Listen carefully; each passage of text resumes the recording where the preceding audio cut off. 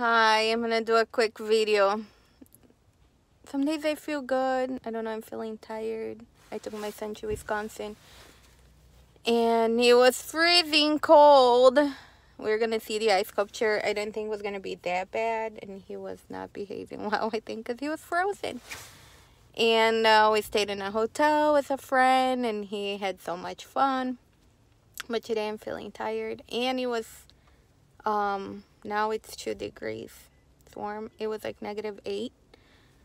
So like this weather makes me feel so depressed.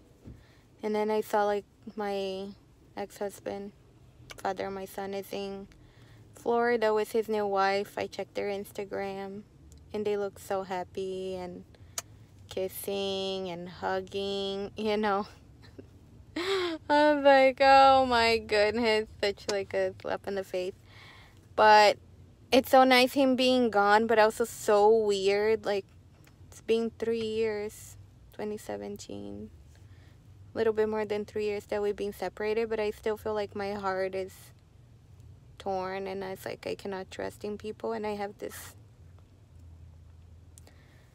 foster dog in my house, and looking at her just makes me, I guess, feel my pain, how she's so scared, because I'm really good at not showing and I'm smiling.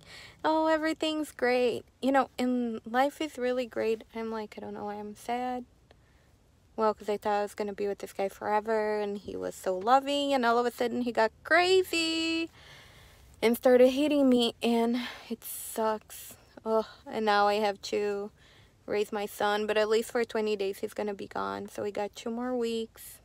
Next week we're going to Cancun, get a little bit of sunshine. So nice. And we'll see. I don't know. I just got this book from Lisa TerKeurst, Forgiving What You Can't Forget. I hope that helps me heal from past wounds and things like that. And accept the present. And stop being afraid. In Jesus' name.